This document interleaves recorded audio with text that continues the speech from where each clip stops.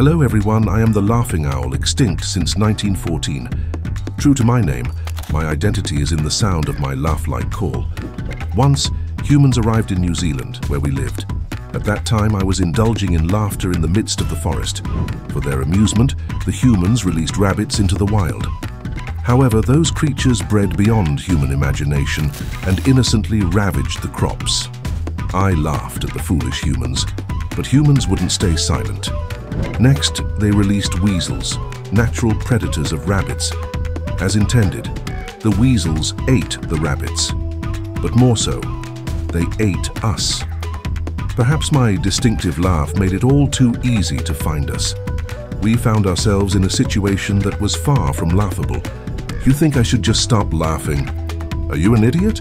To stop laughing would be to tarnish the name of the laughing owl. What joy is there in living a life without laughter?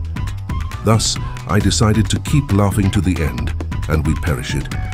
No regrets in my life, it was a life filled with laughter.